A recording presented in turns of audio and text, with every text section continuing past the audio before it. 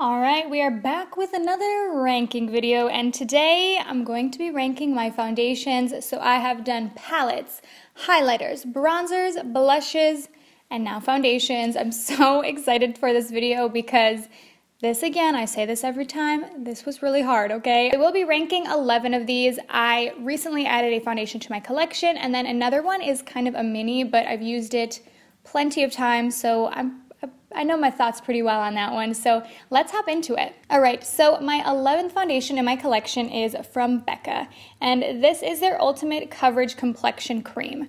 Now, actually, before I share my thoughts on this, let me tell you a little bit about my skin. So I do have dry skin, but it's not extremely dry, especially this time of year when it's starting to heat up a little bit.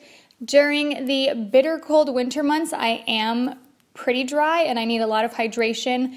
But I kind of have a unique perspective, I feel like, because a few years ago I had pretty oily skin, and especially in my teenage years I was very oily, so I like a finish that's a little bit more natural and a little bit more satiny, because if something is too dewy, I just feel oily. Like, I can't shake that from my mind of when I was a teenager and had oily skin and hated having oily skin. So even now when my skin is drier, I don't want anything to be too dewy, at least not in my T-zone. So hopefully that kind of helps explain my thoughts on these, but back to the Becca one. So for the Ultimate Coverage Complexion Cream, I have mine in the shade Buff, and I will do some swatches in this video, but keep in mind that some of these are more like a self-tanner shade for me, and some of them are a little bit closer. So there's that. Now, the reason that I ranked this so low, I do like this, but if I'm being honest, I've been debating decluttering it, so maybe that means that I just kind of should. It's just a very thick formula, so you have to apply it in a certain way. I find that if I use a brush or a sponge, it looks very heavy on my skin,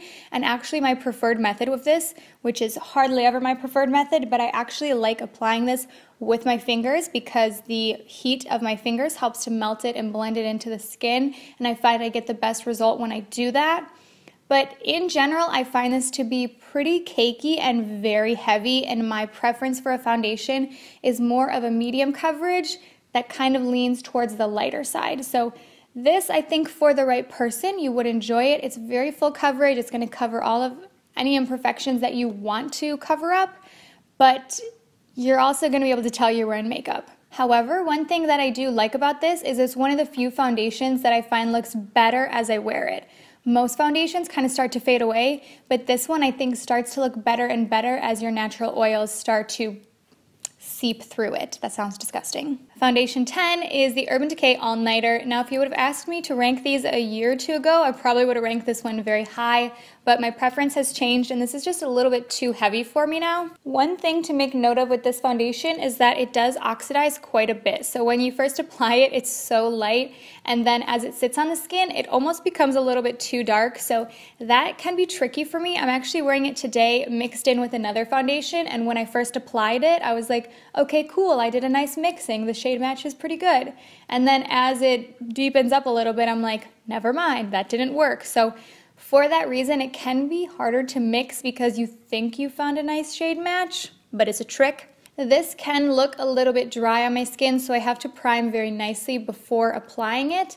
I also find that it can kind of look a little bit textured on the skin. It's not as smooth as a few others that I have to mention, and I find that out of all of them, these two definitely look the most like foundation, but they're also the most full coverage, so I feel like that's usually the trade-off.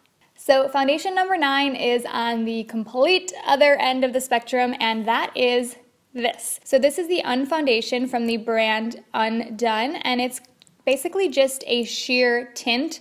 So the coverage of this is the most minimal out of anything in this video. So keep that in mind. When I'm saying sheer, I mean sheer. Oh, and I have mine in the shade 2, and I have All Nighter in 3.25. So this product is very watery. You can hear it. Maybe you can't. Is that like some ASMR right there? And if you don't feel comfortable with the coverage of this, because again, it's very sheer, this is a fantastic product for mixing. That's actually what I'm wearing today. These two mix together because this is so sheer, this is so full coverage. They mix together nicely to kind of thin out the all-nighter but give me a finish that I prefer.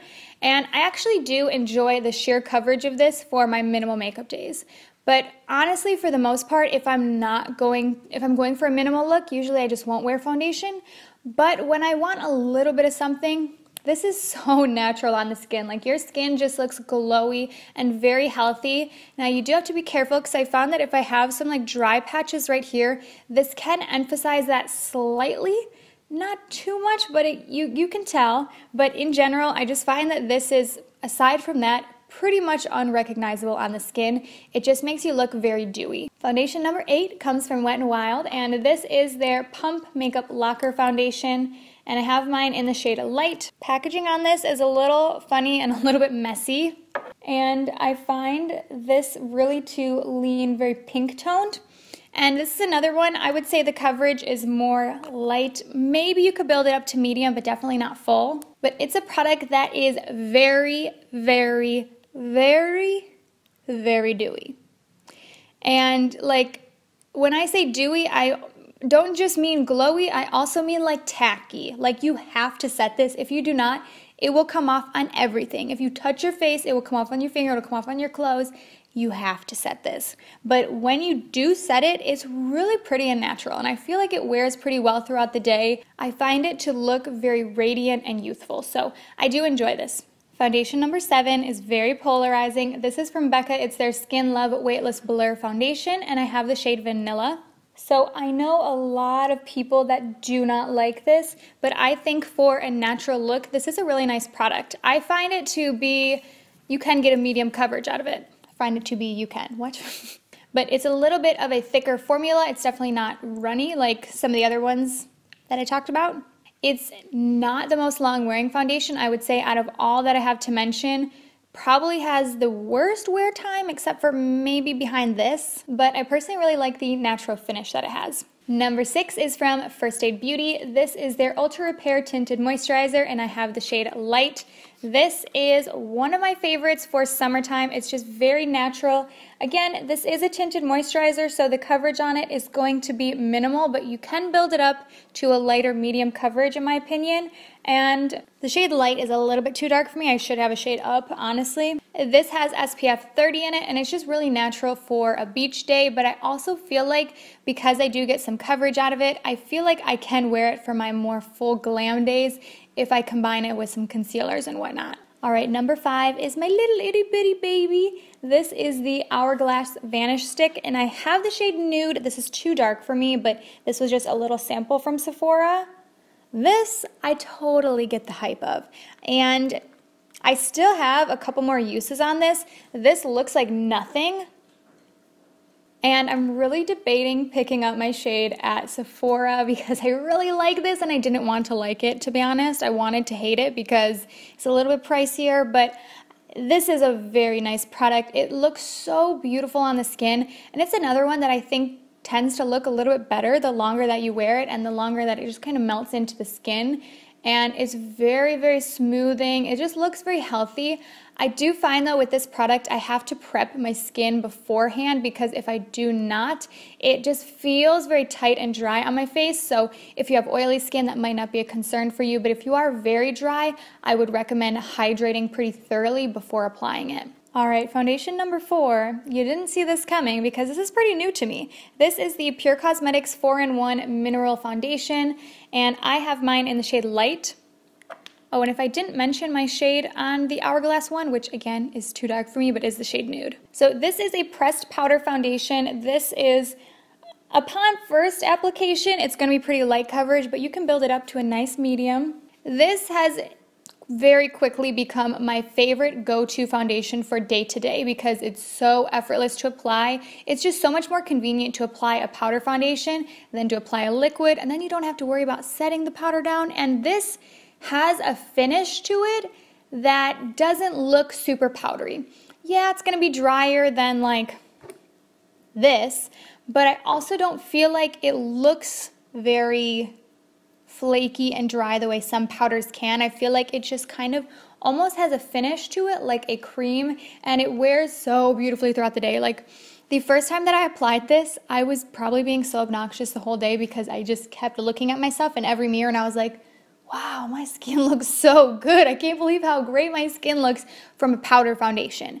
This is an oldie but a goodie, and I highly recommend it. All right, we're now moving into the top 3, and the third one is kind of a bummer because it's being discontinued, but you can still find this. It's on sale at Nordstrom Rack. You can sometimes find it at TJ Maxx and whatnot. And this is from Stila. It's their Aqua Glow Serum Foundation. This is so good. So I have the shade Light. This is a very, very thin formula. It's like basically water. And there's the swatch of it.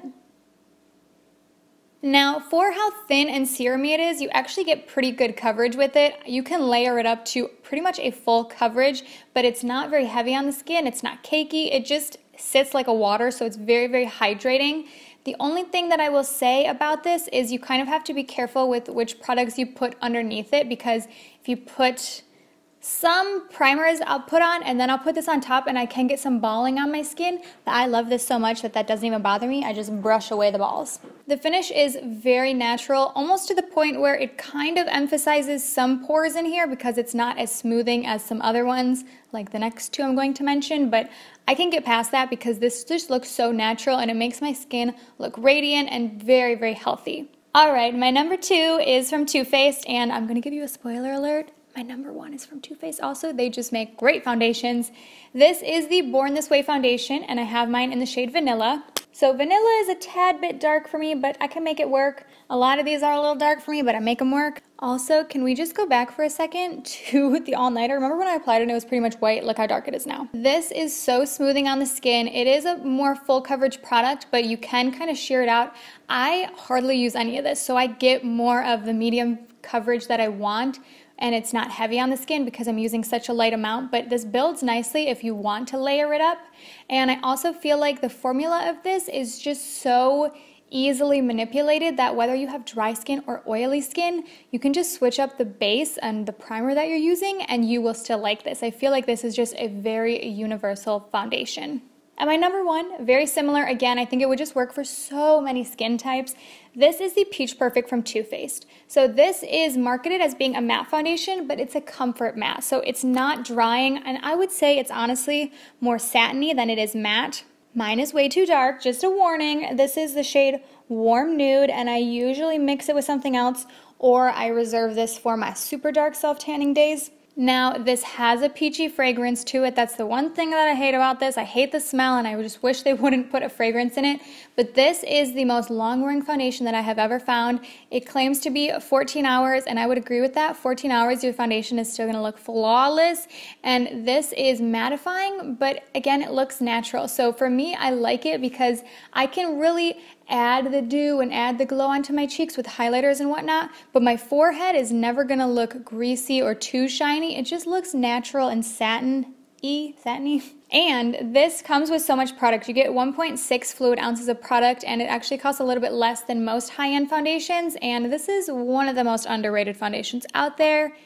It's beautiful. But thanks for watching this next video in my ranking series. I will leave my playlist linked down below, and also let me know if you would like me to do any more of these.